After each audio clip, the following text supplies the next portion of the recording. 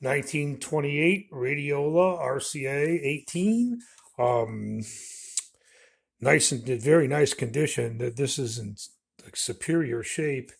Even on the amplifier slash power supply, you can still see the paint stampings from the manufacturer on here. 1928. It's quite impressive. Um, this is a TRF, tuned radio frequency. That means it's not a super heterodyne. That means that one, two, three tubes, one, two, three gangs are tuned to the carrier of the station. Then they are detected, amplified, and output. So these radios are, this one's a little easier to tune than some of the earlier ones, but still these are tough to tune. They're prone to oscillation, and they have almost non-existent automatic volume control that doesn't have it. The station, if the strength increases, the volume increases, and it has a terrible signal to noise ratio, but it works.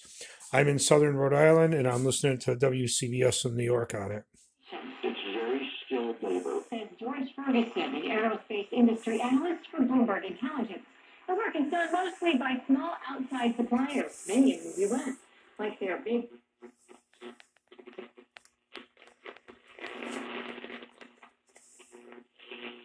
How about the closest in the aerospace supply chain? Boeing, Airbus, they can fill their factories.